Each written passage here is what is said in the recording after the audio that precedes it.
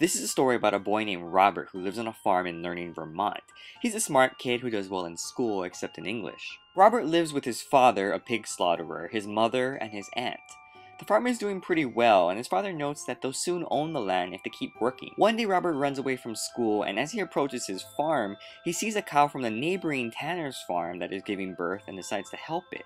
However, in an attempt to save the cow from choking, he sticks his hand down its throat and the cow bites down. He's battered and sewn up from the injuries. Mr. Tanner then gives Robert a pig for saving the cow, and Robert raises the pig, Pinky, as a pet. Pinky even wins a blue ribbon at the local fair. However, it's discovered that Pinky is barren and they must kill her. As they kill the pig, father and son share a moment of mutual respect for each other. All seems to be going okay until Robert's father reveals that he's been sick and that he will soon die. He explains that Robert will have to be the man of the farm when he's gone. Robert is reluctant to fill this role but soon accepts it. His father dies the following spring. This is a real coming-of-age story where a boy must grow up to assume the role of his father.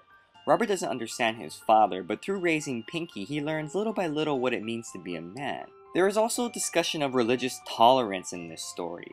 Robert and his family are Shakers who abide by strict religious rules.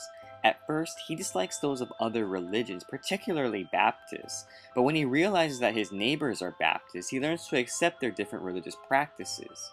Most important, we are reminded of life and death as fundamental principles in life through this rural setting. Life has a beginning, as we see in the birthing of the calves, the new litter of kittens, and the introduction of Pinky. But at the same time, we're also reminded that life has an ending, as we see the death of a frog, squirrel, Pinky, and even Robert's father. But consistent with Robert's father's view of manhood, death is just something that has to be done. So why is there a day no pigs would die? As the story goes on, it would seem like Pinky would be spared by the father, similar to what we see in Charlotte's Web. However, it's quite the opposite.